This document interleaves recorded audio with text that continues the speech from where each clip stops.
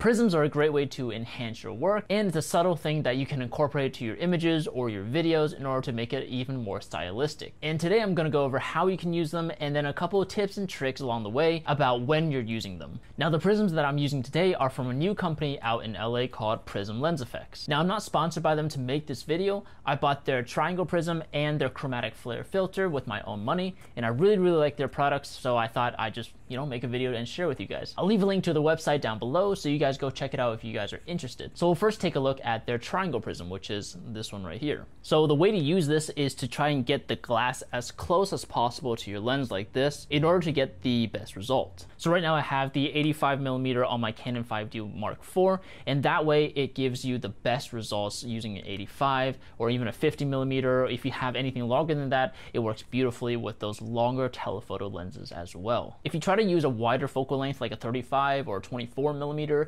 you'll start seeing the prism itself in the image, and that ruins the effect. And what's so cool about the triangle prism and what sets it apart from other normal prisms that you find on Amazon, these ones right here, is the fact that they actually have a 1/4 inch threading at the bottom, which you can screw on a articulating arm and mount it to the bottom of your camera, and then mount the prism to the other end of it and angle it to it however you want. And this way, not only does it keep your hand free, it also keeps this prism mounted at the exact same position every time you need to take a shot or shoot a video. Another way to use the triangle prism is to attach a small little handle, and this way you're able to keep fingerprint smudges off of the glass and you're not touching it with your hands, and you're able to move the glass around the lens and sort of freestyle with it. When you're shooting video with prisms, you're able to create really cool transitions. The idea is really similar to how you would do a whip pan transition, but instead you're using a piece of glass. And all you're gonna do in the first shot is to start the prism on one side and then slowly swipe it over to the other side of the lens. And then in your next shot, you do the same thing,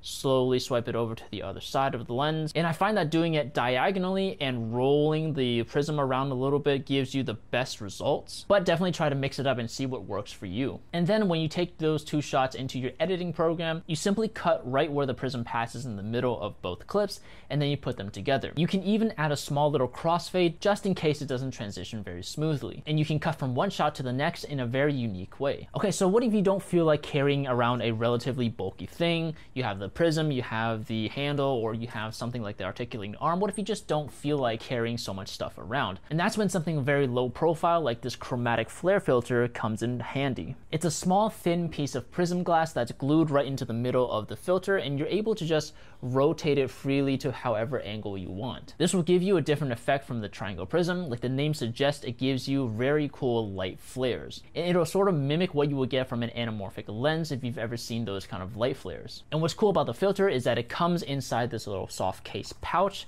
has the logo on it, and on the back you can put a little piece of paper, and it's a nice soft case to store the filter and any sort of other accessories. I have a step down ring because the filter is actually 77mm and most of my lenses are 82, so I have this little step down ring along with the filter. And it also comes with this big microfiber cloth that's really handy for just cleaning off any dust, any watermarks on the filter and on your lenses. Another tip when you're shooting video is to try and add slight movement to the flares to achieve a better looking shot. It makes a shot a little bit more dynamic and it keeps the frame moving. Now keep in mind that everything I talk about here is very subjective. There really isn't any right or wrong way to go about using prisms or these little pieces of glass in front of the lens. It really comes down to what you think looks good. But that's it for this video. I hope you guys learned something new.